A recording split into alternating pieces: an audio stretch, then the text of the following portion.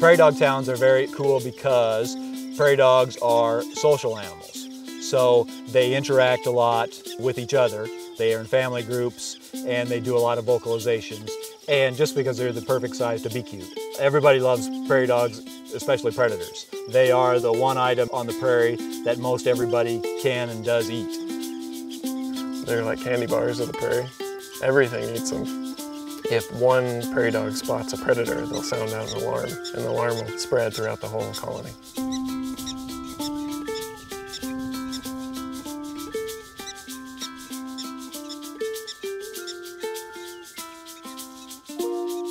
The prairie dogs are one of the keystone species on the prairie, and through their activities, burrowing and vegetation management, they provide habitat for over 150 other species. Even animals that aren't directly consuming or eating prairie dogs use prairie dog towns because they clip the vegetation very short because it's important for them to have long viewing distances so they can see any of these things that are their predators. They need to have a good viewing area. What that does is that stimulates green grass growth and forb growth because they're consuming more grass than forbs, and so that forb growth is important for a species like pronghorn. And then the bison coming into these places because it's very nutritious at certain times of the year because it is being grazed pretty intensively. The bison tend to use the prairie dog colonies throughout the season. I would say the heaviest usage is in the fall after the rut. The bulls will go and they will camp out on the prairie dog colony.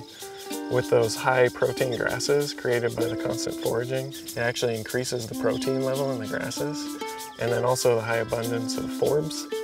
The forbs tend to store different minerals and create vitamins, a lot different stuff than is in most grasses.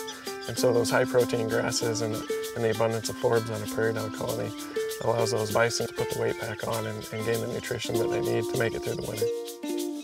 Prairie dogs right now only occupy about 2% of their historic distribution. The American Prairie Reserve has a lot of prairie dog colonies that are scattered kind of throughout.